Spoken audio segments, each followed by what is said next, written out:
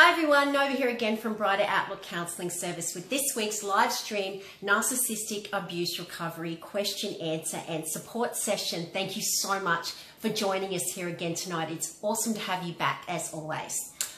Okay, I thought I should probably explain first off why I'm wearing purple tonight. Well, a purple scarf at least, and of course I've got purple behind me as you can see. Today was National Step Up for Child Safety in Australia.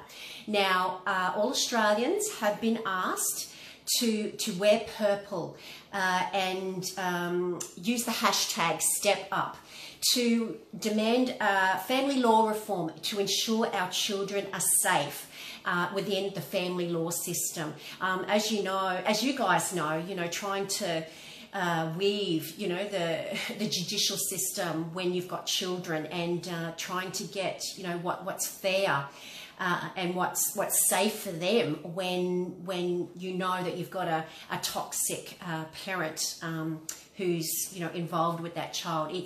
It's extremely stressful, and we often don't know what's going to happen, and if our children are going to be safe and placed with the parent who is most appropriate. So we've got David DeMars here tonight to join us and help co-host the show, and I can see David there already, so I'm going to let him in.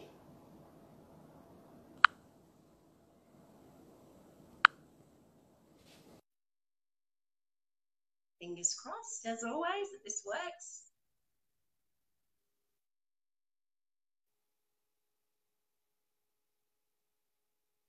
Adding, and there he is. Hey, David. Hello. How you going? Great. How about you? Yeah, not too bad. Very well, actually. I was listening to your introduction. Can you finish? Are you done? I want to hear more about the step up. Okay. So, because obviously you're in the States, so you wouldn't know too much about it. So, step up, I think this is the first time it's happened, okay? And people are recognising that kids just aren't safe. Well, they don't believe they're safe within our current, family law system, within the judicial system, is not protecting them adequately. So today, everyone was asked to wear purple while they were getting active, whether that's, walking, running, dancing, as I did today. I stepped up while I was doing my Latin dancing, wearing purple, and to use the hashtag Step Up. And groups got together in all the capital cities in all the states in Australia to demand a family law reform to express our concerns around children being safe. So yeah, hence the purple scarf and all the purple on me today. But I'm not wearing the purple tutu that I wore today. I took that off. So yeah. So we've got Aletha here. Hi, Aletha. How you going? So David, we kind of talked about the fact that this would lead us into tonight's topic. The fact that it is Step Up for Child Safety Day today. So did you want to kind of talk to everyone about what we were going to be discussing tonight? Yeah, well, that's the topic, children's safety in the home, in the family. And I think it's important to identify the effects of emotional abuse around children, not just to children. So I have different things to talk about. So I think it's really good to bring this up. Physical abuse, sexual abuse, things like this, we kind of know what that is. And emotional abuse, a lot of us don't. Yeah. A lot of children can't even tell somebody what's wrong in their home or how they feel. They don't even know, because a lot of neglect and emotional abuse, none of us can really put our finger on it, on what it is. So I like to talk about that, and I think that's an important factor with children and safety. Yeah, me too. And I find, the people I talk to and, the people that comment on Brighter Outlook's posts every day, some people are still are still guilty of minimizing their own abuse because, and I actually put a post out last night, because, they weren't hit, and they weren't, it wasn't physical in the sense they weren't punched, but the psychological abuse and the emotional abuse and things like neglect, and it's just as horrific. Just because you can't see the bruises doesn't make it any less of abuse. That's right. Yeah. Hi, Linda. Yeah. Yeah. So yeah, guys, we thought we'd talk about, every week. I know many of you are trying to, you ask us, all these strategies are great, Nova and David, but what if you can't go no contact with the parent because you have children? And I guess this is what it's all about, is talking about how we can make it as safe as possible for the children, knowing they are going to have to spend time, with the other parent who you don't believe is, safe. Mm-hmm. Yeah. So, everyone, before we go on any further, please just say hi as you join in, as always, and just let us know where you're from. But Hannah Louise McKell there, Linda and Aletha so far. For no other reason, guys, and it's just nice to know whereabouts in the world you're from, because, like I say every week, you never know who's around the corner that might be going through what you're going through. And please just, comment your questions below, and David and I will answer as many as we can as possible. So, So, where do you think we should start, David, with the emotional abuse? I guess. Well, I think it's important at some point to identify the pattern, how it repeats itself. I looked up some statistics. I'm kind of a stat guy. I don't want to bore you guys too much, but I did look up a few things. And in Australia, in 2016, 356,000 notifications issued by state and territory authorities about children suspected of being harmed or at risk of harm from abuse and or neglect. So this is a big problem, huge, and everywhere, not just Australia. It's here in our country too, and the United Kingdom. 5 million children witness domestic violence every year here in the United States. Every single year, 5 million children are witnessing this domestic violence. And I got another stat that a third of abused children abuse their own children. So this is a definite cycle that's repeating itself, and it's everywhere, not just Australia. So I'm glad we're talking about this. And I got some other stats I'll talk about later, but I think it's really important to identify that this is a cycle. It repeats itself. We learn from our parents and by example. And it's not just how our parents are treating us, it's how they're treating each other. Very, very important. Exposure to emotional abuse. Just watching parents fight and dealing with parents' addictions. Neglect, when they neglect each other, no intimacy, physical abuse, cheating, things like this. This kind of exposure is very damaging to children, very much so. Yeah. Great points, David. And I think, sometimes, we hear that, from victims that, it was just easier to stay. The toxic person, the narcissistic partner, makes it so incredibly hard to leave, through things, financial abuse. When you've got kids, and you think of, well, I've got to put a roof over their head. I've got to buy them school uniforms, and I don't want them to have to give up their ballet and their football simply because, I don't want to be with their father anymore. And because of this, they, sometimes they stay in these abusive relationships. And I guess what they're doing is, the children are witnessing, like you said, the emotional, even if it's not physical, they're witnessing that emotional abuse.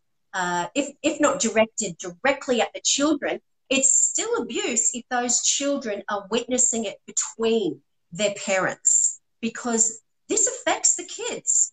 And children have an innate, this innate ability to take it on as being their fault. You know, it's like, Yeah. well, you know, if mummy and daddy, they're fighting, that must be my fault. You know, if I hadn't spilt the cornflakes this morning, or, you know, if I hadn't been naughty last week, you know, then mummy and daddy would be, you know, talking to each other and not yelling at each other. So this is where, you know, you guys have got to weigh it up.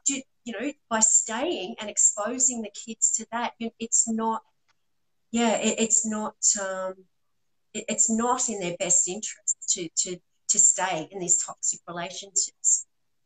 That's right. I mean, when parents have their own emotional void, their own emotional problems, something going on in their life, it's really hard to be attentive emotionally to their children.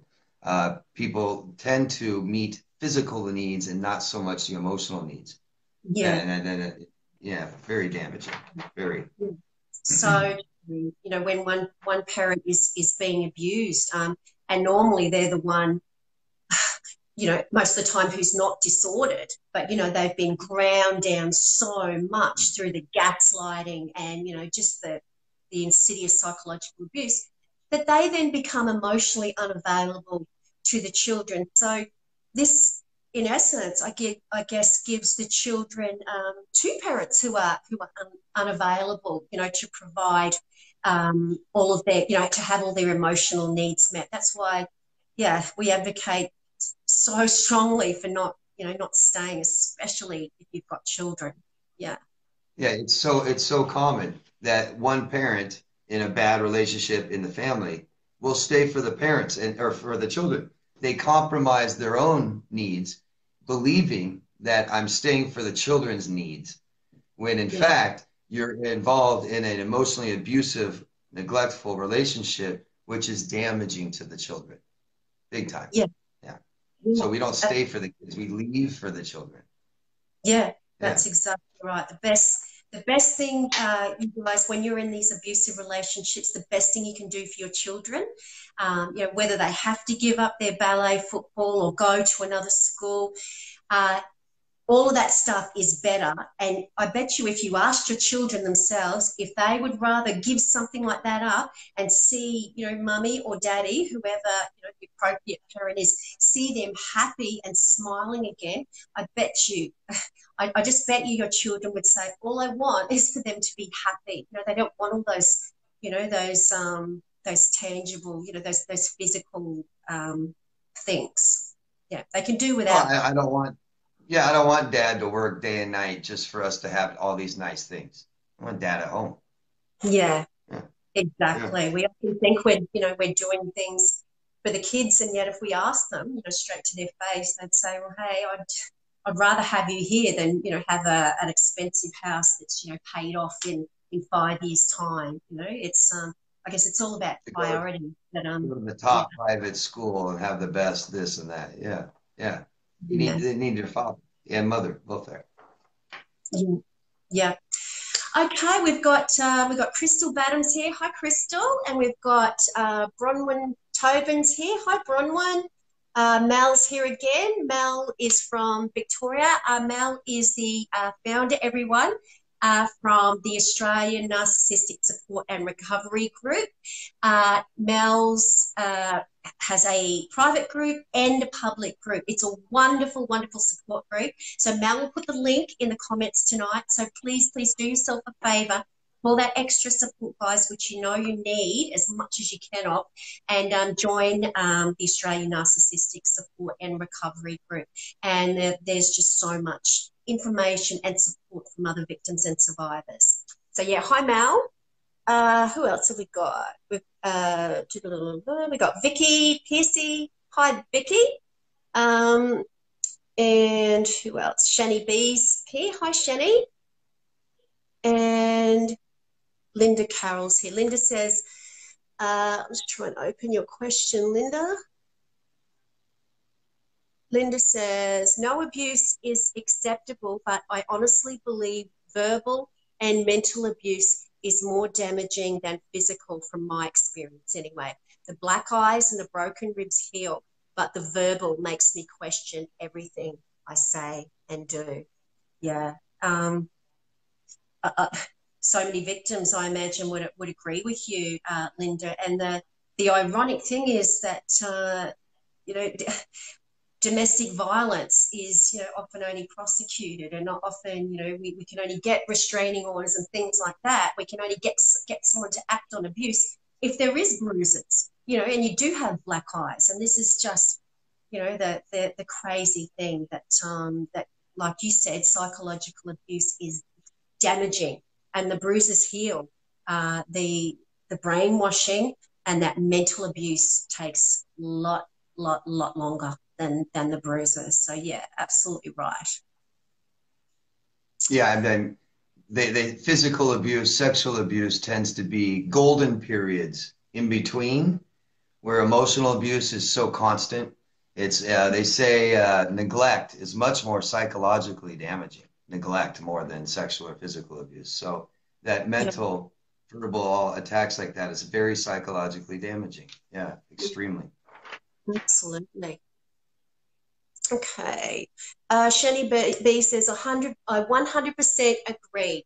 I was in a physically abusive relationship before the narc, and strangely enough, I felt 100 times more loved than I ever did with the narc, and 100 times less mentally FUCKED. I won't say that word out loud, Shani, but yeah, so you're saying that you're in a physically abusive relationship, um, but you were saying that the mental abuse was worse, um, and more damaging for you. Yeah, and that's what so many of you do say. It's just it's it's incredibly debilitating, and you can't explain it. And you know, you often do minimize it yourself when you're in the midst of these relationships, because you don't have any bruises, because you know we've kind of been conditioned by society that it's not that bad. You know, you haven't got any bruises. You know, and people, especially men, don't they, David? Men. This goes back to a point that I often hear on my posts with Brighter Outlook is, you know, why this just doesn't happen to women, it's men too. And I, you know, 100% agree. It just seems that it's more women that talk about it, and more women that write this stuff, and more women that, you know, post the memes, and that's why I guess it all comes across as, you know, being from a woman's point of view. So I just want to reiterate, guys, that you could just swap man and woman, okay, because this does happen to men. I guess my point is that men are conditioned by society not to talk about this stuff. And, you know, if you're, you know, it's a real girly thing to do, to talk about your emotional problems, you know. So if you look at it this way, men are conditioned not to talk about their problems, and that they would get ridiculed if they came along and said, hey, I was emotionally abused by a woman. You can understand why more men don't come forward, because they would get, you know, made fun of at the very, very least. So it's like, you know, it's almost not worth them doing that. It's shameful. Yeah. It's shameful. That's what I notice with my clients. Up to 90% of sexual abuse victims never tell, never say anything. It's very common with men being abused by women. They don't say anything. We don't Yeah. know. We don't know. Yeah. Because It's happening. yeah, because it's humiliating.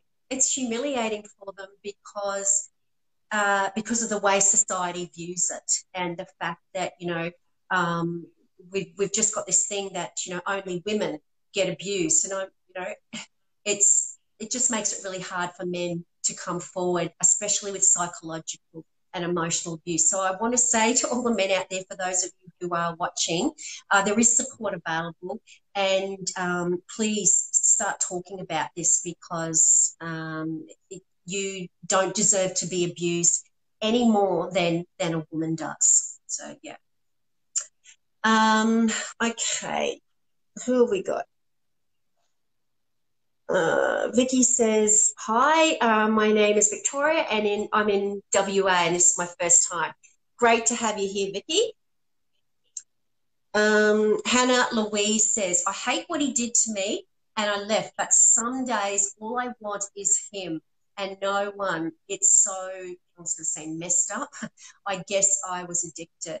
Yeah, well, yeah, we're getting on to, I guess, the trauma bonding there. Yeah, it is addictive, isn't it, David, these abusive relationships? Goodness. Yeah, if you've had a kind of relationship that is so extremely up and down so fast, your brain becomes addicted to it like drugs. Yeah. Yeah. Yeah, it's exactly like drugs, Hannah, and that's what I want you to remember every time you think about him and miss him. This is your body craving its drug, which is the narcissist. You can't love someone who abuses you. Okay, what you're feeling is cravings, and I want you to go and read up more on trauma bonding because that's what you're experiencing. It's not love. You can't love someone who tries to destroy your life. Okay. Bronwyn says she stopped the cycle. Good for you, Bronwyn. Who else have we got? Rebecca Fitzgerald's here. Hi, Rebecca. Mark Silverwood's here. Says good morning from the UK. Hi, Mark. Vicky Piercy says 6 years together, my daughter was put into foster care. Oh, my goodness, Vicky. Because of the DV perpetrated against me. 2 years on remand, and I got him out. Of jail on a year ago, and he is worse than before jail. I am emotional.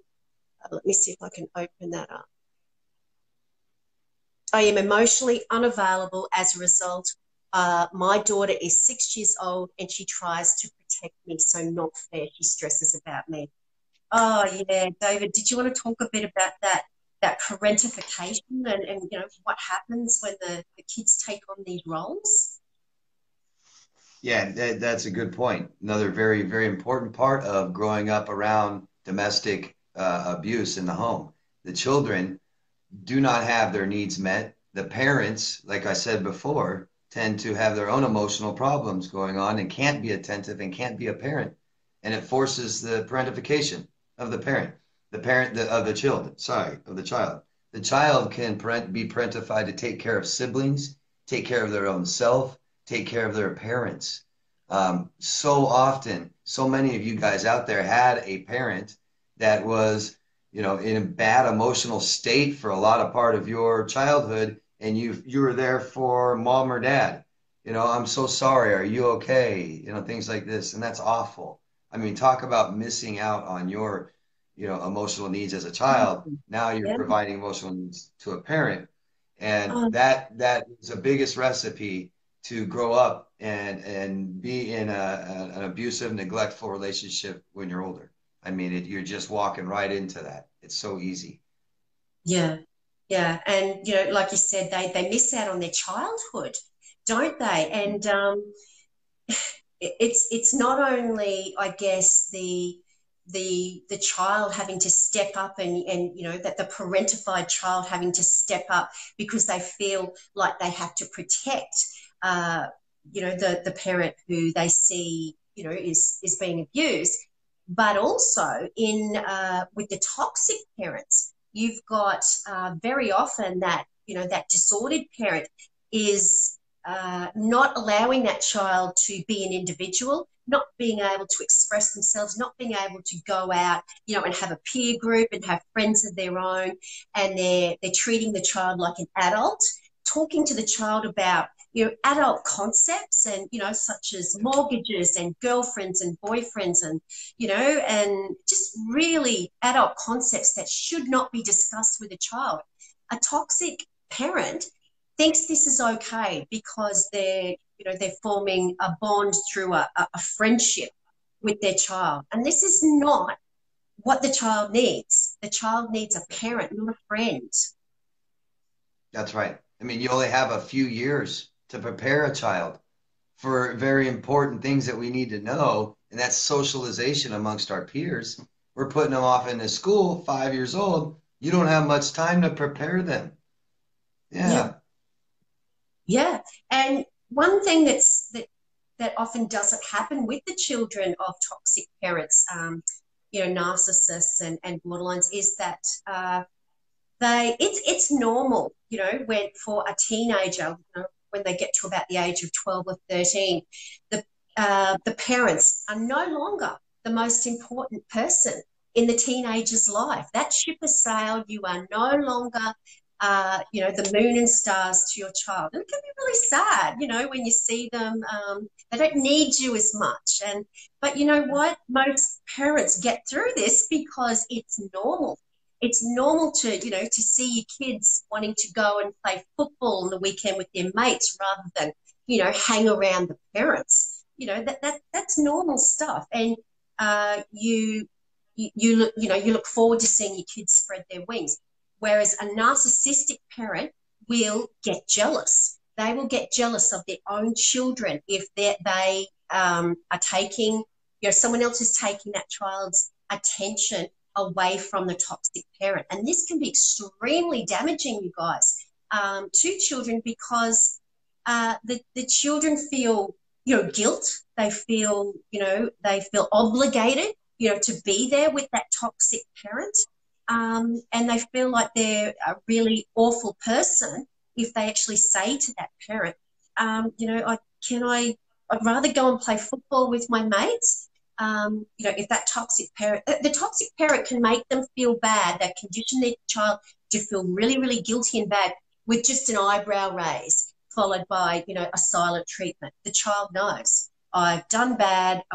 They've narcissistically injured the parent. And often they are not allowed to grow and experience normal things like having a peer group. And this is just as abusive as having to, protect the non-disordered parent. It's really, really difficult for these kids. Yeah, absolutely. I mean, autonomy is such an important lesson and a need in a child's life. And that starts right away. That's one of the first lessons we learn, or should. Yeah. Think of a child or an infant, when the moment they are crying and they look back at their mother and realize their mother's not crying. Their mother has a different emotion than them. Oh, we're different people. And that should be supported throughout the child's life. But instead, you have a disordered parent. There's no autonomy. You're me. You're an extension of me. This is you. Yeah. It's awful. It's awful. It's just an awful way to grow up. Goodness. Okay, who else have we got here? Trina Bunkle's here. Hi, Trina. How you going? Trina's from Perth. Bronwyn says financial abuse. Yeah, isn't that a big one, Bronwyn? And we've got the Undone Mama here. Hi, how you going? Thank you so much for joining us. The Undone Mama is from the US, so I'm not sure if she's anywhere near you. I'm one of those Aussies who goes, oh, you're from the US? Do you know David Demars? Like there's not, 10 billion other people in the US. But yeah, thanks for joining us. Yeah, who was it that mentioned Bronwyn to have financial abuse? Yeah, isn't that a big one, David? We talked about, I think it was the last live stream, didn't we? We talked about the whole episode, guys, was on financial abuse and, what you guys go through. And this is a huge thing in why lots of victims stay in these relationships, because of the abuser controls finances, has their name on everything and makes it absolutely impossible for them to leave. And, the non-disordered person, the victim, has to weigh up, and trying to make these decisions, weigh up these decisions when they've been gaslighted and their self-esteem is rock bottom, trying to make, decisions about their future for them and their kids. It's no wonder many of them stay, because they're not in, an emotional place where they can make a rational, sound judgment for everyone. And they go, I guess a lot of the time they go where it appears to be the least resistance, the path of least resistance, and also their safety zone. it's like better the devil you know. It might be abusive. I might have no money, but at least I know it. It's familiar. Yeah. Yeah. Okay. Well, we said last time financial abuse is insidious. It's profound with emotional abuse. It starts with financial abuse. There's financial control, financial exploitation. Yeah. Yeah. And it's and Anybody have it's questions about that? Watch the last show we made. Yeah. Yeah, and it all seems to start off, doesn't it, under the guise, like so much of the abuse with a narcissist, it all starts off under the guise of caring. They care about you. So, they want to look after the taxes and, you don't be bothered with that. And, I'll handle the mortgage repayments and, just sign here. I don't want to bother you. And this is how it all starts from, coming from a supposed place of caring, and before the victim knows it, they've lost everything and they've got no control over their lives while they're in the relationship, or to have the capacity to leave. So yeah, it's a huge one. Wrong one. Mm-hmm. Okay. Who else we got? We got Venus there, says love you both. Hi Venus. Thank you for joining us as always. RG Seshi, hi, RJ. Hi, RJ. What does RJ says? So what can we do to notice a narc or protect ourselves from getting into the same situation again? The narc radar. David? Yeah, well, that's a great question. And that's what we need to do, right? After a horrible experience like that, we learn from it. So why did you enter that relationship? Um, you know, one of the biggest things that people talk about, red flags, right, with signs to look for, things like this. But it's not always easy to look for and to see. It's a lot of it is how we feel. You'll learn that you've kind of ignored your emotional needs, which means you have ignored your feelings. In doing that, you have, it's been easy to pass simple signs that other people may have noticed in emotional abusive people. So a lot of this is fixing ourselves, getting healthier ourselves, having, greaten our emotional intelligence, so to speak. Yeah, yeah. Yeah.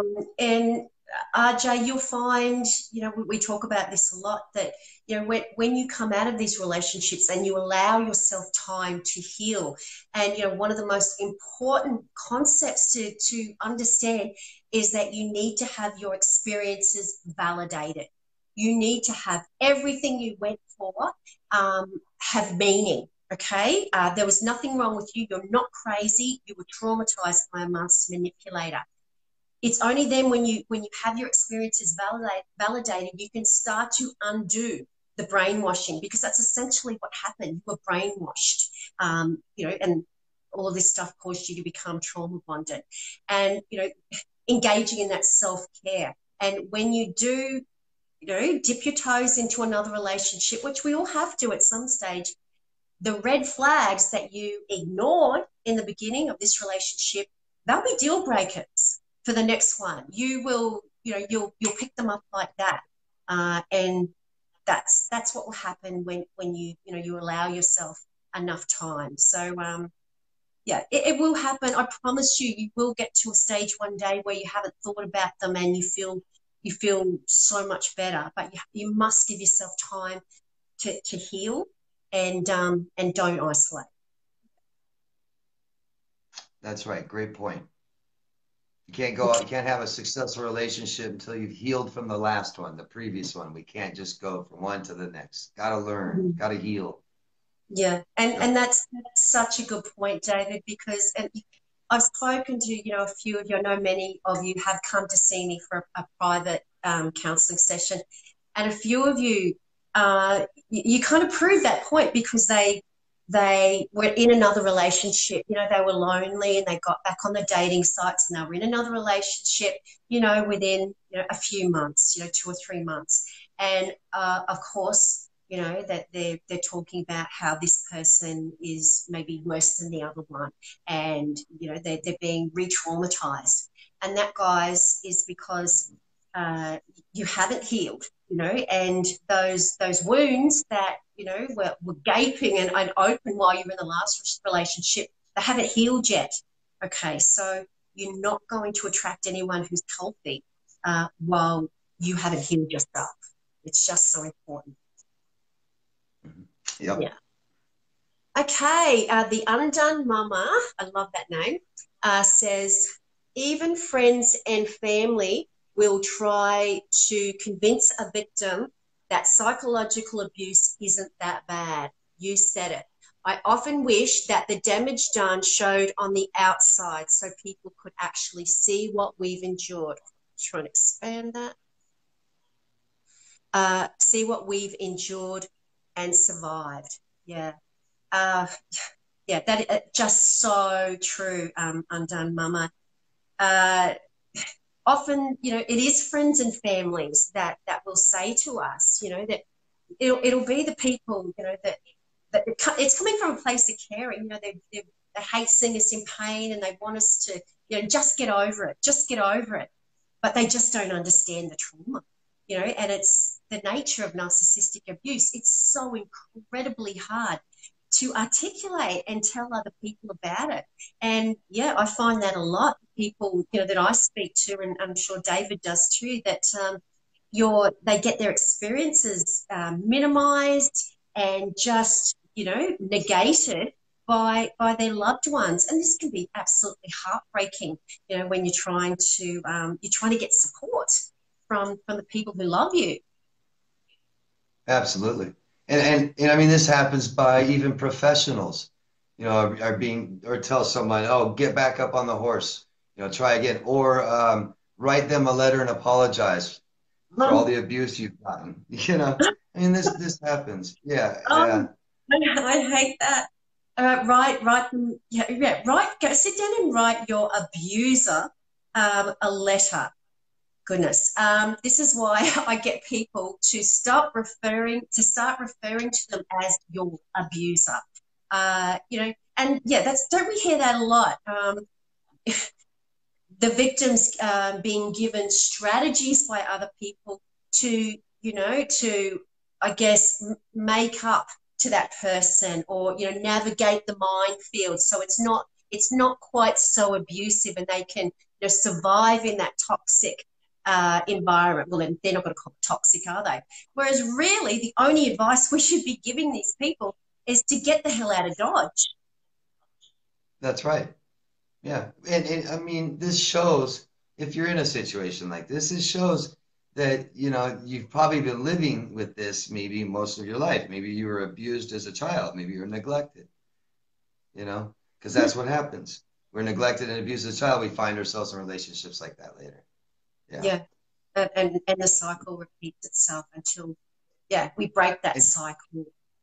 And most of my clients they can't identify neglect or child abuse in their childhood. And they start always with, my childhood was great. It was perfect. No problem. No abuse. And I got to point it out to them. And they're like, oh, wow. Yeah, that is bad. Yeah. Gee.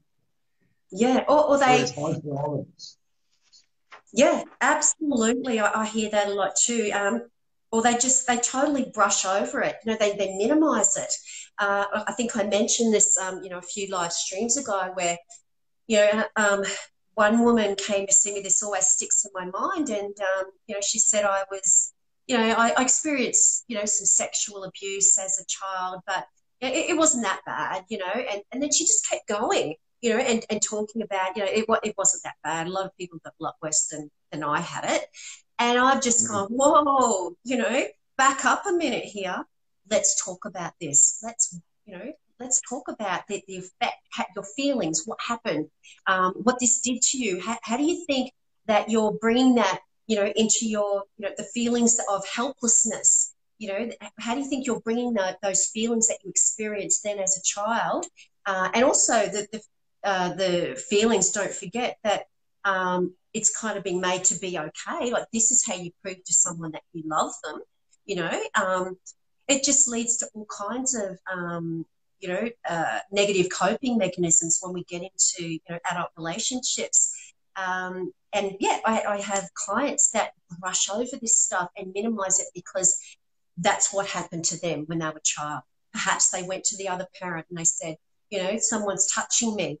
And that parent said, I don't believe you, or it's not true. What does this do to Well, a child? yeah, two-thirds to 90% never tell of sexual abuse children. So they're not telling. Yeah, they're not saying Incredible. anything. Yeah. Yeah. Um, yeah. Lanya Sinu, I hope I pronounced that right, Lanya, is here. And Lanya says, I will never be with anyone again because I will never trust any man again. And if you think after being with a narcissistic partner, it will be okay, I think you are tripping. Yeah, look, you're obviously in a lot of pain, Lanya, and yeah, those words just scream of they're just a reflection of the utter trauma that you were put through by this toxic person. I'm hoping that you will be able to get together with other survivors and victims here tonight, and that you will see a light at the end of the tunnel, because there is light after narcissistic abuse. Don't let that toxic individual take any more of your life, okay? You start to take your power back and kick them out of your head. They don't deserve to have any more of your power. And if you let them steal that, the rest of your life, as in your ability to have another relationship again, then you're giving them even more of your power. Don't let them ruin the rest of your life. I promise you, there is life and light after narcissistic abuse. But yeah, it's going to be a journey, isn't it, David? Yeah, it is. And your feelings are normal. Don't worry. This is a result of this kinds of stuff, emotional abuse. This is based on your experiences. You need to have good experiences to trust people again. We have problems trusting ourselves and our own judgment, for getting ourselves into positions and stuff like this. So just realize, you don't have to do anything. Take time to heal from this. And the only way you'll trust people again is to trust people again. You got to be around people. Be Yeah, happy. I mean, I'm telling you, if this is the way you feel, might have been a pattern in your life. You may have had people, that have given up on you and abused you and things like this in your life. yeah, So heal from this stuff. At least feel better about it. Take the time to heal from this stuff. You need to. yeah, yeah. And that inability to trust yourself in not being able to pick a healthy relationship is just a direct result of, all that gaslighting, and things like that they experienced, where you were conditioned not to trust yourself. You were conditioned to ignore your gut instinct, and that's what you have to relearn. It's like, relearning how to walk again and talk again. You have to teach yourself this skill. You have to teach yourself how to be happy. You actually have to come out and practice being happy. But the more you do it, the more, your feelings and thoughts will fall into line with that behavior. Yeah. That's right. If you've been victimized, you must heal from it again, or you will most likely be victimized again. We got to heal. Yeah. Yeah. Okay, we've got Trina Bunkles here, says the smear campaign, it's so isolating. No one believes us. They believe the narc lies, that we're crazy. It's actually crazy making. Yeah, oh my goodness, the smear campaign. The smear campaign, I I would I don't think I've heard of a narcissistic abuse victim, David, that hasn't been who hasn't um, experienced the good old smear campaign. And the smear campaign happens, Trina, because you cottoned on to them. You saw that mask drop, and you could expose them. Okay, their greatest fear in life is of that weak, insipid, true self being exposed. So that smear campaign is a preemptive strike to make everyone think that you're crazy and for them not to believe you when you go out to expose them. And it is debilitating. The narcissist will stop at nothing to, to make you out to be a crazy, disordered person. Yeah. Any more advice about the smear campaign, Piece David? of advice for smear campaigns: try to realize that saying bad things about people, you don't have to sit there and worry about true or false, defend yourself because it's all false, it's all lies. They're trying to startle you. But just realize that saying bad, nasty things about people is antisocial behavior. Okay? They're giving themselves away when they sit there and trash you. We don't do that. And they'll come up with all kinds of lies that sound real and sound like believable. But the important part to remember is we don't do that. We don't do that. We don't sit there and just talk bad about people. So I know people are going to hear these bad things that people are saying, these lies, but realize that they look bad for doing it. And just because somebody says something doesn't mean it's true. How many, and like you said, Noah, we've all been smear campaign. We've all had lies said about us. So, we don't believe other people, when they say lies or just bad things about people. You can't just take that as fact. And the other thing is we just don't behave that way. It's antisocial behavior. Yeah. It's ugly. It's just as ugly as whatever they're claiming about you. Yeah. Yeah, Trina, don't listen to it. Block it. If someone wants to come to you and say, hey, I heard this, on the grapevine, they're saying horrible things about you, tell them you don't want to hear, because it's going to be hurtful. It's not going to be true. And anything that you do to try and defend yourself is just going to come back and bite you, because the narcissist, will have preempted anything you can say. And they always throw that little seed of truth in there, as David said, and they embellish it with pathological lies. So a lot of the time people just, cling on to that little seed of truth. That's all they see because they recognize it. So a lot of the time you will only go and prove the narcissist's point. Don't defend yourself. As David said, they will prove themselves. They will out themselves in the end, because here you are, you're not mentioning anything about them. You're doing your job. You're getting on with your life. You're healing. You're moving forward. And here's them still going on and on and on about it, how you're a crazy person. That is going to come back on them eventually, but don't defend yourself against it. It never, ever works. A smear campaign is abuse, guys. A lot of people don't know that. Smear campaigning people is abuse. It's abusive. So you just let that person sit there and abuse and abuse and abuse. And that's what they look like, because it's not a hard thing to show, to identify. Someone's just talking bad about somebody. We don't do that. Yeah. That's simple.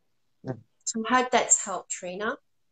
Good luck. Nicole Roberts is here. Have people around you in your life telling you you're a good person. Okay? Yeah. Absolutely. Yeah. Nicole Roberts is here. I have a question. I've called him out on being a narcissist. Now he is sending me snips of what a narc is saying, and I'm one.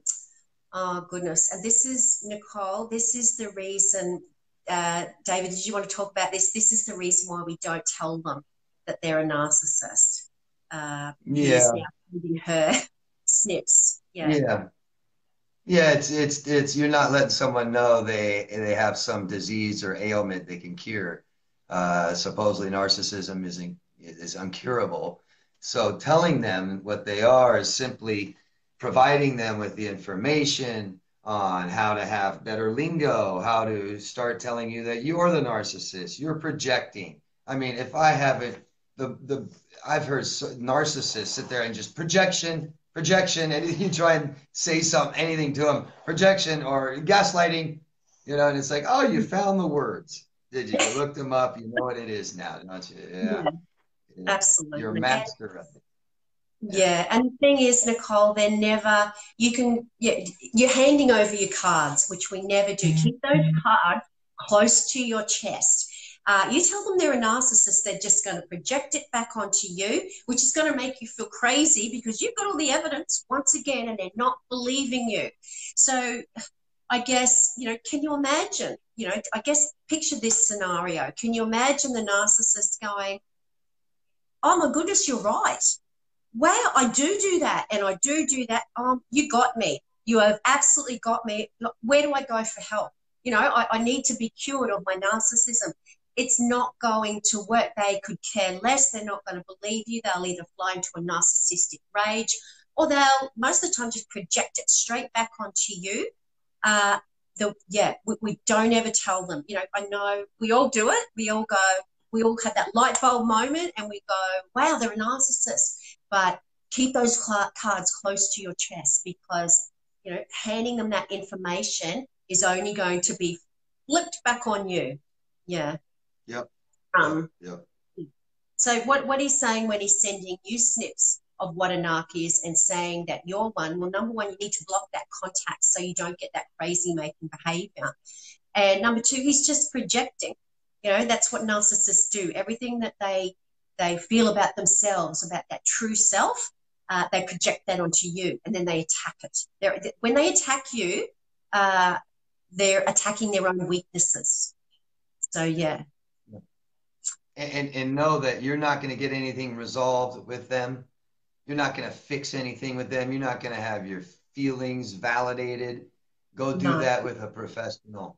Talk to them and get this stuff figured out in here. Yeah. Not with them, guys. It's just more manipulation, more abuse, more damage to your brain. Yeah, and tell them they're a narcissist, they will just abuse you more with the information that you give them, won't they? Yeah, they don't care. It doesn't matter to them that they're a narcissist. That's not a bad thing to them, I don't think. Yeah, most of them would probably be, proud of that title. It wouldn't bother them. Okay. Chris McLean's here. Hi, Chris. Says, hi, Nova and David. Sorry I'm late. Had to walk the dog. As long as you got your dog, your dog had its walk tonight, Chris. That's important. I've got a dog myself, so totally understandable. Vicky says, I overcompensate and that is causing more damage. All she needs is me, but being emotionally unavailable, I can't give her that right now. Yeah. So you need to start working on yourself, Vicky. Lots and lots of self-care. Get to therapy if you can. Talk to a counsellor who gets it, who gets, the traumatic nature of narcissistic abuse, so that you can be, emotionally available for your child because she needs you. She needs one appropriate parent, and that's you. That's a good lesson. You don't have to overcompensate for the other missing parent or abusive parent or the parent that just neglects the child. Can't really overcompensate too much. You need to be the role that you have. Yeah. And you have to look after yourselves, guys. You can't put everything into the children because if you're not taking care of yourself, how can you be there for the children? They need a mother or father who's happy and healthy. They don't need one who's stressed and, can't, is crying all the time because they're so, distraught and stressed out. They need a parent who's taking care of themselves before, so that you can take care of them. Yeah. Yeah, to provide what a child needs, you have to give it to yourself first. You have to know how to provide your own emotional needs to give your child emotional needs to meet them. Yeah. Absolutely. Okay, we got Michelle Hall here. Hi, Michelle. Thank you. That was incredibly insightful. I've just come out of a 5-year relationship with an extreme narc, and I just identified with my mum not allowing me to go out, but to look after, and I'm just going to try and open your question, but to look after and raise my brother and sister. Thank you. Oh, my goodness, Michelle. Yeah, so it sounds like Michelle was parentified and had to take on those, those adult jobs, which shouldn't be, You know, it shouldn't be left to the kids. You should be out. They should be out playing, you know, and getting dirty and, you know, playing on the swings and doing kids stuff. Yeah. So sorry that happened to you, Michelle, but I'm really glad that you could, you know, relate to some of the information that's here tonight.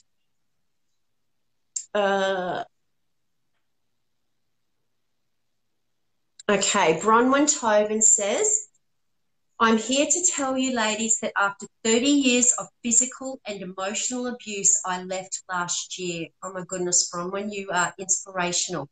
There is hope, love, and life after leaving an abusive relationship. It takes a hard work and dedication.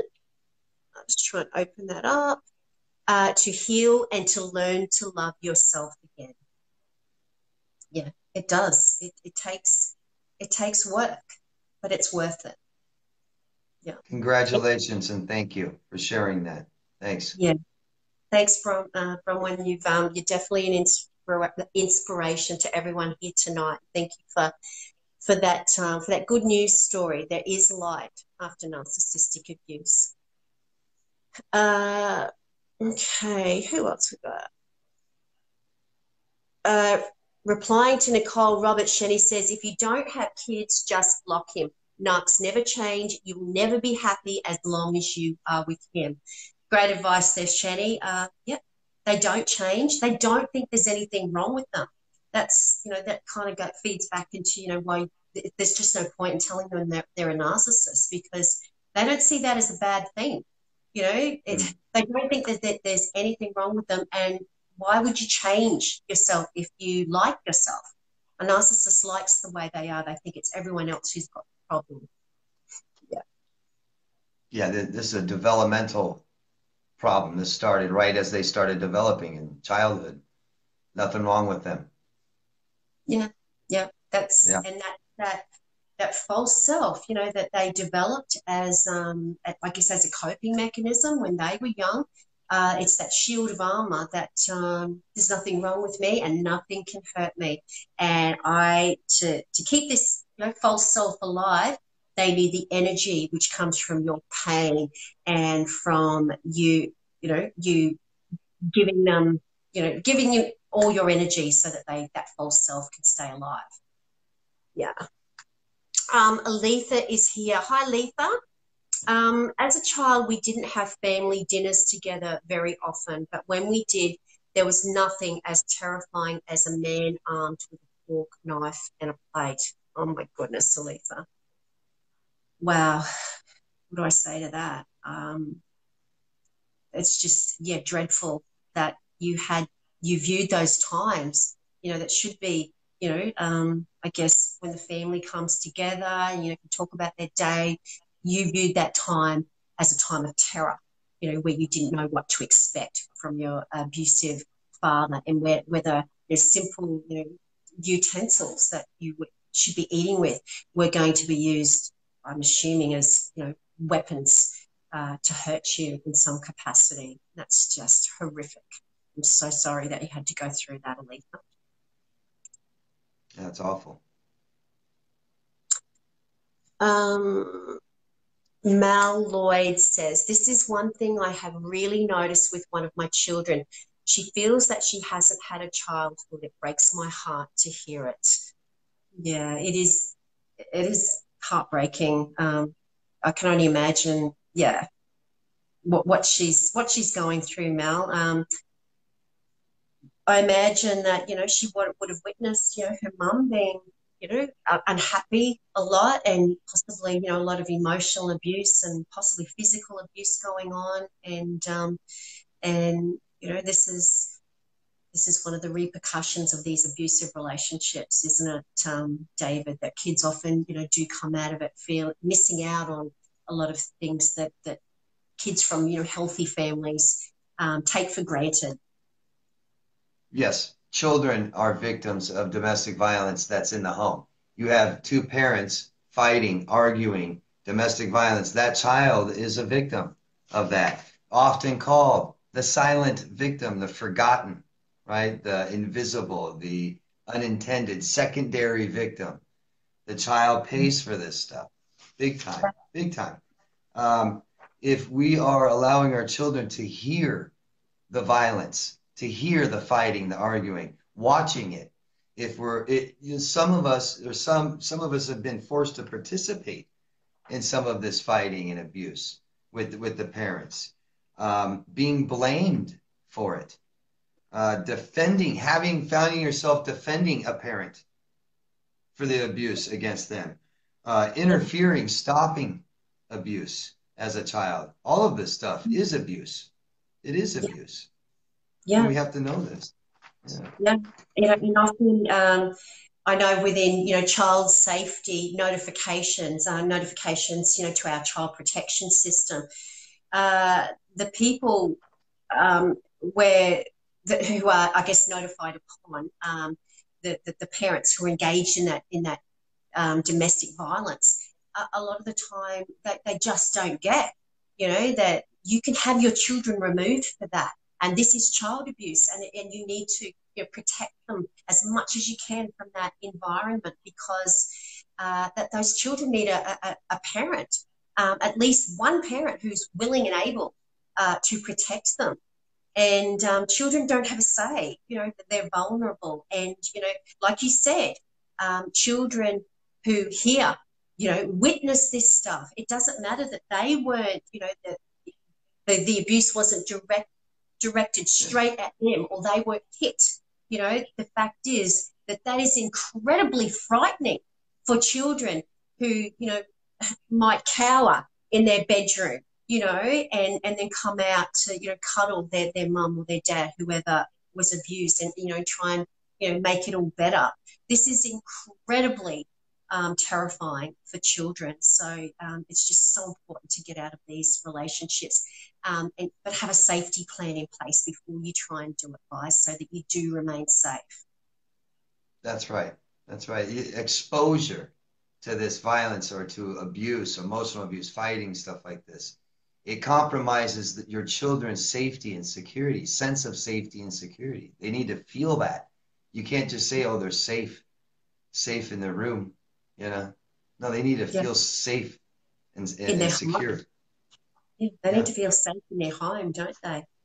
Yeah. Yeah. And it also sets them up, for future relationships, in the sense that, if you've got boys and the boys are witnessing this, the boys are, hopefully not, but, could grow up and take on some of those behaviours, thinking, well, this is what men do.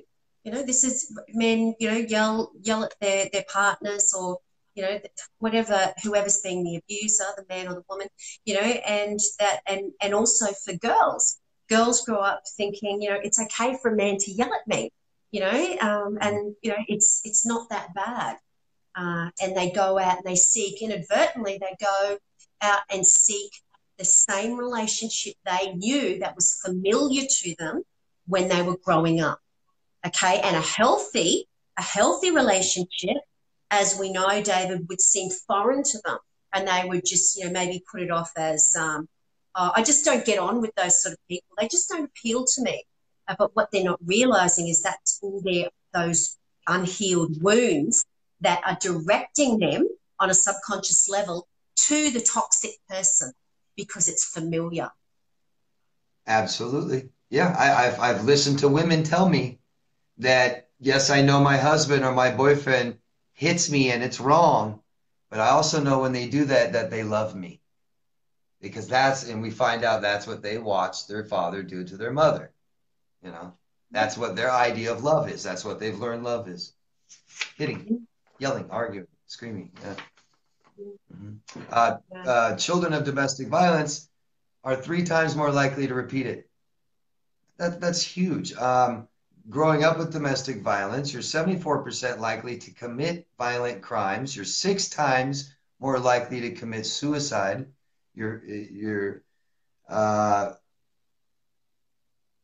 What else did I write? Oh, this is an interesting fact.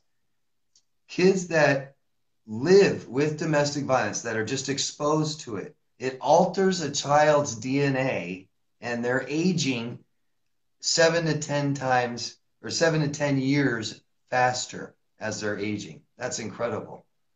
That Wow. is, it's altering, just being exposed to fighting, arguing, yelling, stuff like this is making children age faster and changing their DNA. That's That's incredible. unbelievable, isn't it? I would imagine that maybe that has something to do with the constant anxiety they're going through, the constant state of Oh, hypervigilance, that constant state of fight or flight, needing to get ready to fight, to protect themselves, and that, that adrenaline and cortisol levels pumping all the time. I would imagine that would age, age as someone quicker, because simply because it's so taxing. It's so taxing on the nervous system. we aren't born being able to regulate our own emotions, period. We can't. We need our parents to help us do that. And if our parents are fighting, arguing, drinking, doing drugs, not at home, things like this, they're not teaching us to regulate our own emotions. And that is very traumatic. Our own emotions is what is traumatic to us, our reaction. Yeah. Yeah. And they need boundaries. Kids kids crave boundaries. It's Absolutely. Yeah, they need it. They need boundaries. Yeah, you don't give a child boundaries, it's very dangerous. You're creating narcissists. yeah, absolutely. We've got Mylene there. Hi, Mylene and she says, hi, Nova and David. She's from UK. Danny Elise is here. Hi, Danny. They're also jealous when you've got finances in order. They make you feel bad because they don't. David? Could you repeat that, please? Sure. They're also jealous when you've got your finances in order, meaning when you've got property and stuff, I imagine, and they make you feel bad because they don't. Yeah, that's not jealousy, that's envy. So the reason disordered people are so envious is they have a personality disorder. The reason we give that label of personality disorder means that their life is unmanageable, to say the least. They have problems attaining things they need in their life themselves. That's why they take it from people. If I can't do what you're doing, I might be envious, right? I might want that. I can't get it myself. I'm going to try and take it from you. Yeah. I want to destroy you for it even. That's envy. Envy. Yeah. Yeah, real And, common. yeah. And narcissists, as we know, have that massive, sense of entitlement. So if you've got something that's not fair because I deserve that, you don't. Just that massive sense of entitlement, and they will punish you because you don't deserve to have that.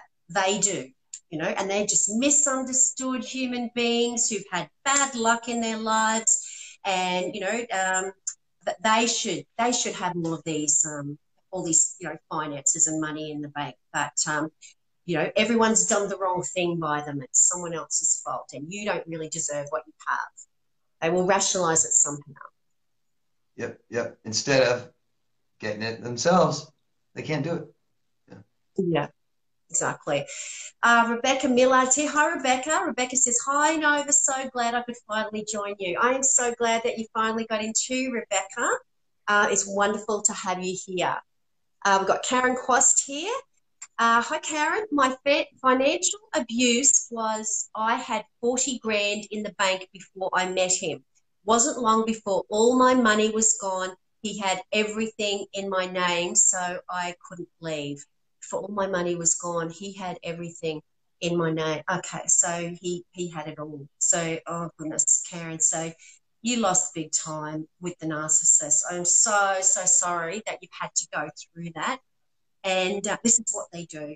They manipulate you, and like we spoke about earlier, under the guise of caring, they get you to put stuff in their name, and you give them control of bank accounts and assets and things like that, and then before you know it, they're devaluing you and discarding you, and you lose all of that stuff. So I hope that you're getting some legal advice around that, Karen, to try and get some of that stuff back, because it's not fair, and I really hate to see you lose all of that. So, yeah, I really hope you're getting some legal advice to try and get some of that back.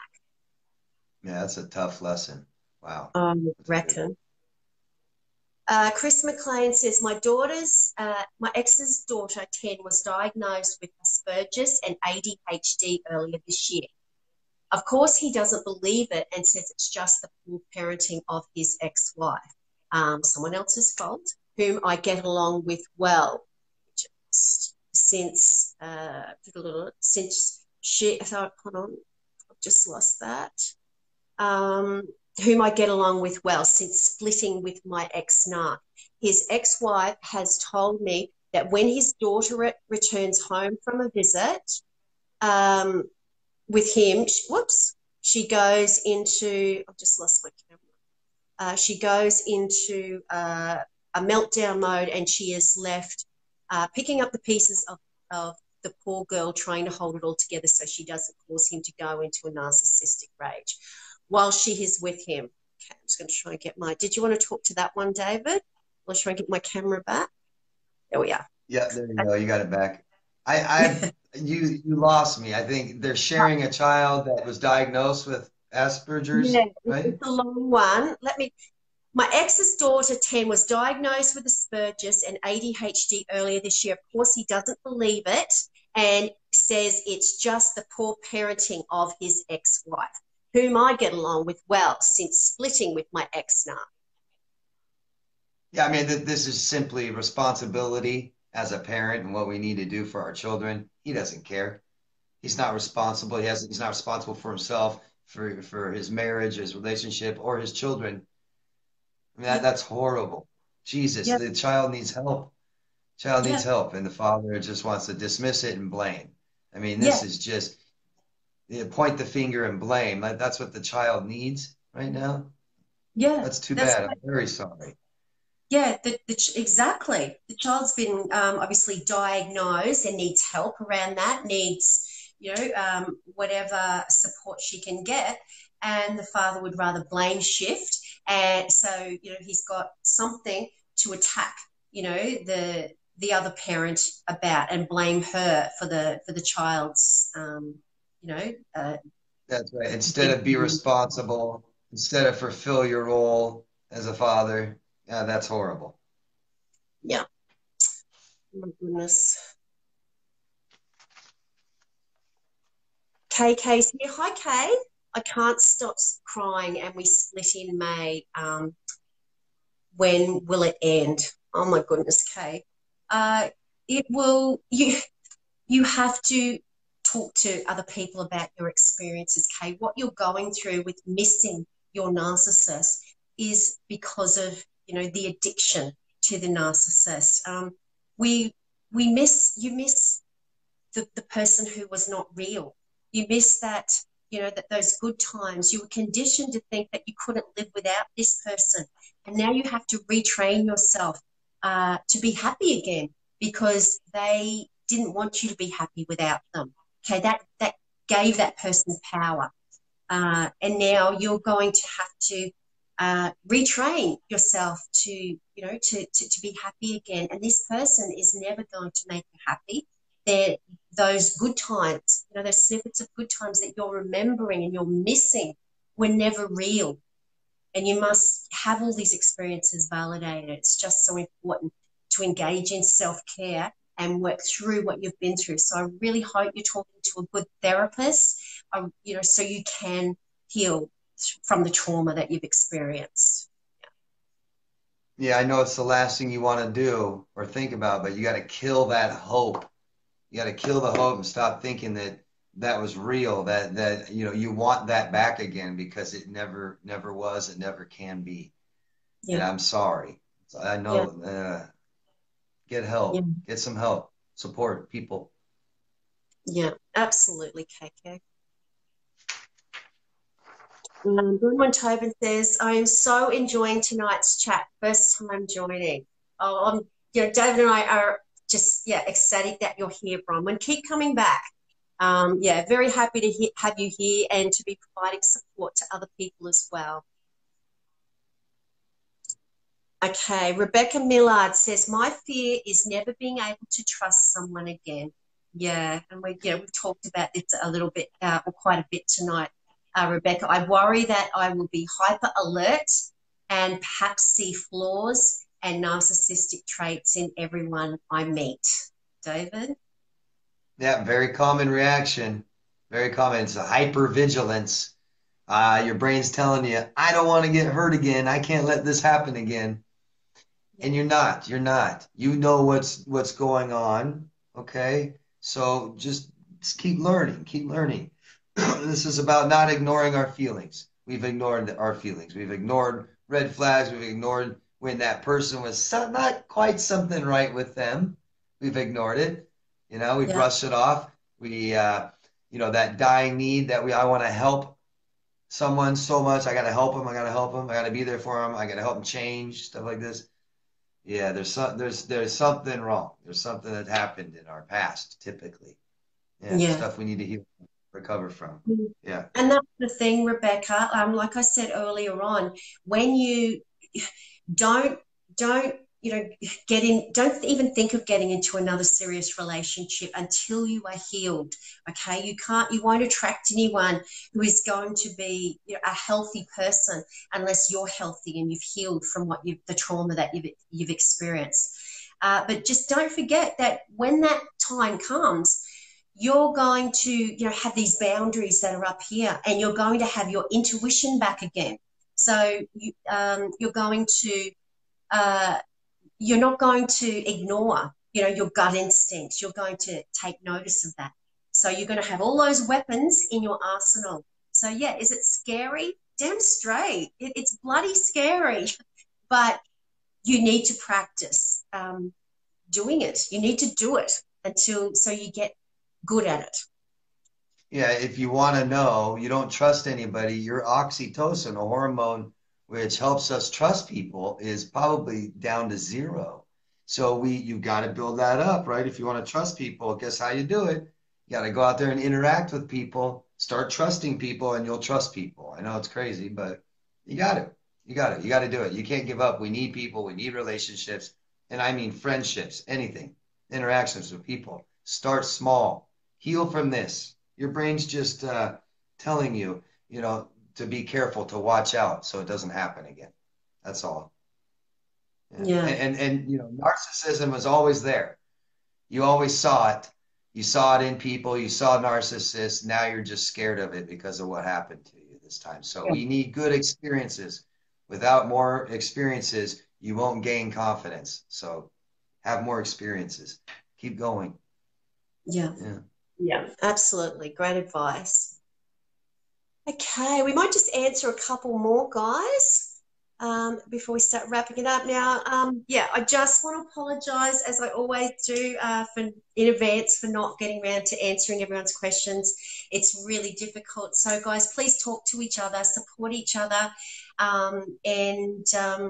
just keep coming back on Tuesday nights. But, just wanted to apologise because I know it's impossible for us to get around to answering everyone's.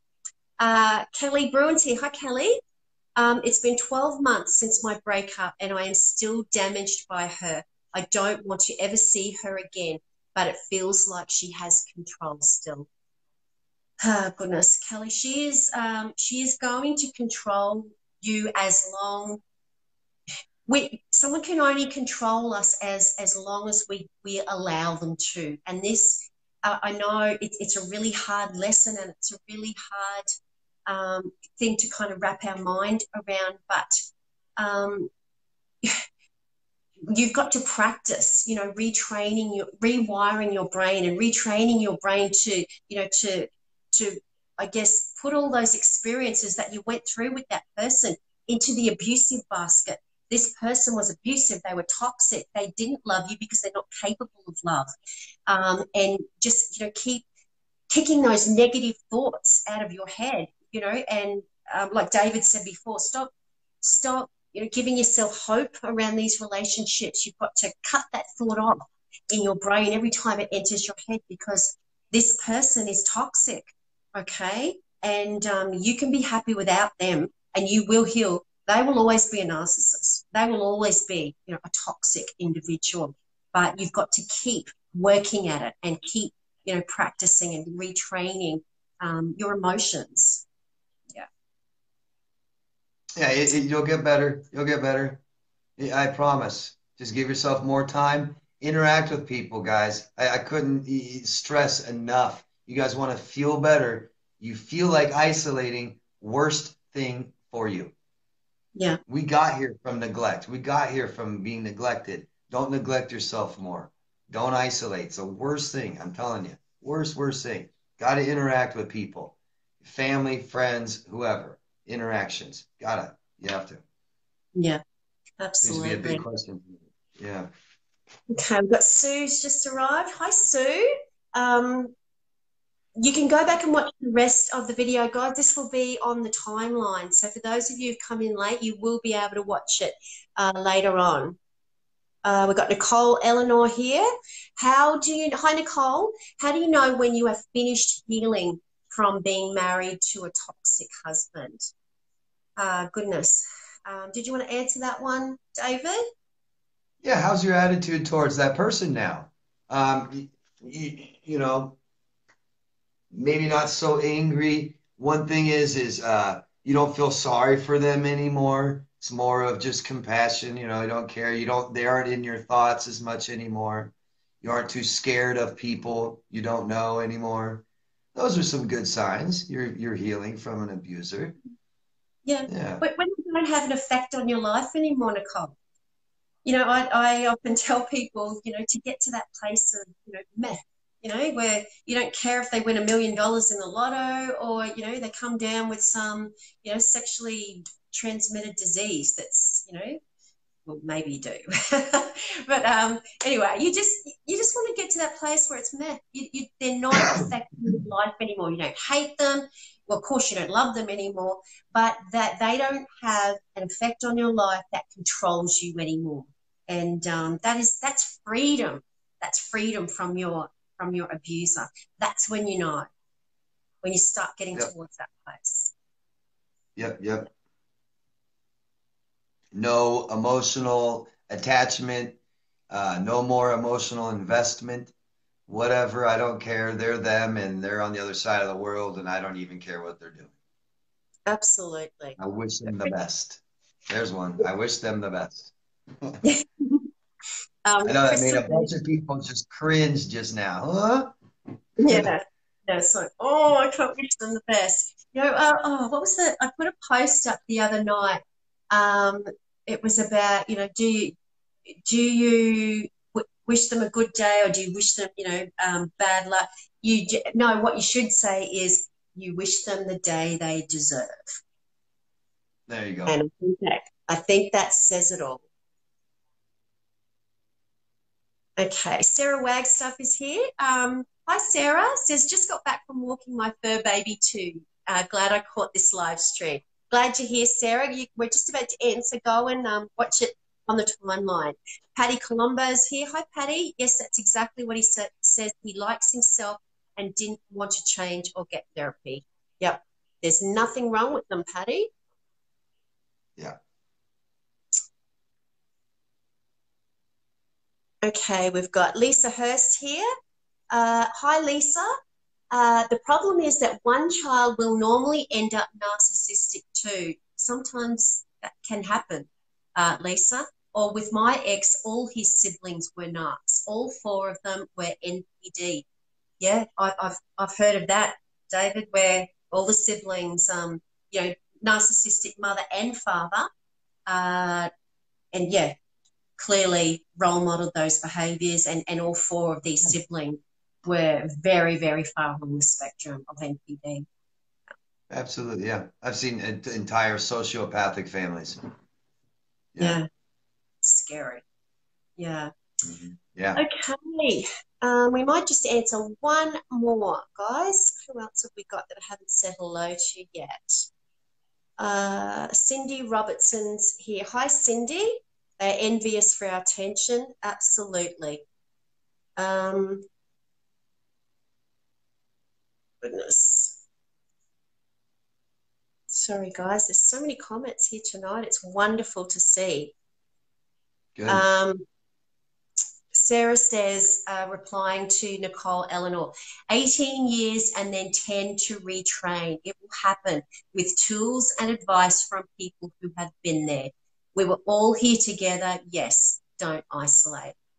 Yeah, some great words of advice there from Sarah. Yep. Thank you. Yeah, great. Okay, well, we might leave it there. Just for those of you who have joined later, the purple is for a national, well, it's called Step Up. Everyone's using the Step Up hashtag, and it's Step Up for Child Safety that's being promoted in Australia at the moment to, I guess, demand a family, reform in the family law system so that children are safe. We want children to be safe in this system, and at the moment we don't believe that that's being done. So that Step Up hashtag and wearing the purple is for that cause. So yeah, hence a lot of the conversation tonight with David and I has been, around children's safety with, with these abusive relationships. Did you have anything more that you wanted to just add before we go, David, about, keeping kids safe in these types of relationships? Yeah, it's just so vitally important to realize that we're teaching our children something all the time. Whether even if we're neglecting them, we're teaching them something all the time. And this repeats itself. Abusers, people who have been abused, a good portion of them end up abusing people. And if you don't end up abusing people, you end up being in relationships where you are being abused. This is just horrendous. You got, and this isn't just Australia. In the United Kingdom, more than half of child abuse victims experience domestic abuse in adulthood. More than half. If they've experienced any kind of domestic abuse as a child, then they go on and experience it in adulthood. In America, a third of abused children abuse their own children. Yeah. Yeah. So this is everywhere. This is everywhere. It becomes a generational thing a lot of the time, doesn't it? It just keeps getting repeated. The children are the victims. Are their children victims? And then they go on and either abuse or be abused because it's what they know. Okay, if they normalize it, it becomes a normal environment to them. It's not scary, and kids develop a resilience. They become resilient to abuse. If we experience, or if we don't know how to take care of danger as a child, we don't learn that. We aren't taught that. Instead, we're presented with danger as a child. That just sets you up in adulthood just to walk right into danger, not know what to do with danger, stay in danger, not even recognize danger, not smell it, not see it. Yeah, absolutely. Because you've been there, done that, and you came out of it alive. It's normal. That's life, and this shouldn't be normalized by children by any stretch of the means. Yeah. No, it's sad. It is sad. Okay. All right. Everyone, thank you so much for joining David and I here tonight. We love having you here. And yeah, sorry we couldn't answer all your questions, but yeah, it's just a great excuse to keep coming back on Tuesday nights. David joins us. David is from Damas Coaching, has a fantastic YouTube channel, so look out for that. And he is joining us, always joins us at 2 a.m. in the morning from Las Vegas. So David's always live, so has to stay awake and keep his eyes open so he can very kindly co-host the show with us, which I just appreciate so much, David. So thank you very much. And you can go and get some sleep now. Thank you. Thanks for inviting me again every time. Thank you. And thank you, all of you, very much. I appreciate all of you. And like Nova said, any questions, go down, ask Nova or myself. We'll answer them, okay? Yeah. Try and get back to as many. Support Nova. My followers, can you please just follow the link to Nova's new channel? Go over there and just subscribe. Help her out. Support her, because what she's doing is good stuff and people need to hear this. Okay? Thanks. Thanks, David. And also, for those of you who, I guess, are watching this not live later on, and you're watching it on YouTube or you're watching it on, Facebook not live, and you haven't liked Brighter Outlook Counselling Service on Facebook, please do so, because if you want to join in these live streams, and be part of this group, and talk to other victims and survivors and get the support and be able to give support, the link will come. If you've liked Brighter Outlook Counselling Service, the link will come up on your timeline, and all you do is click on that link and you can be part of this audience. You might have to get up at 2 o'clock in the morning like David has if you're in the States, but it's the options there if you've liked Brighter Outlook. So just something to think about. So David, thank you as always for coming back.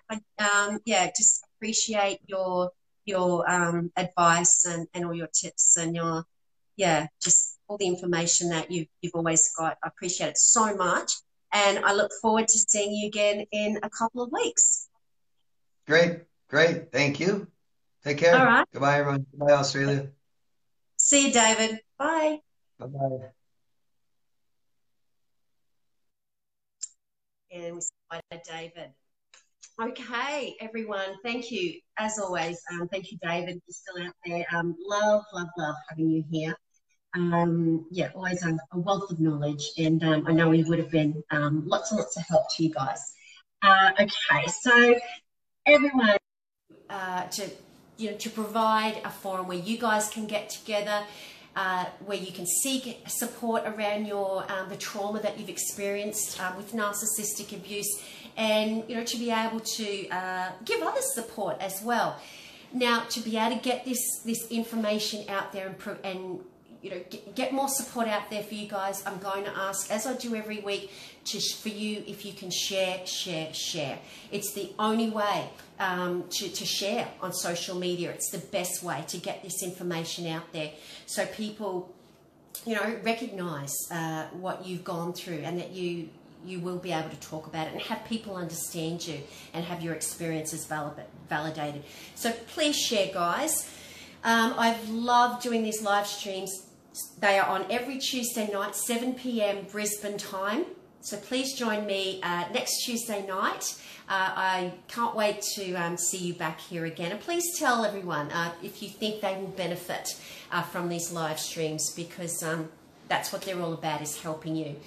If you would like to have a private session with myself, I know many of you have come to see me, and I love being able to support you one-on-one in your healing. I do Skype and telephone counselling, so I Skype people all over the world. So it doesn't matter if you're in the United States, in the UK, New Zealand, South Africa, wherever you are in the world.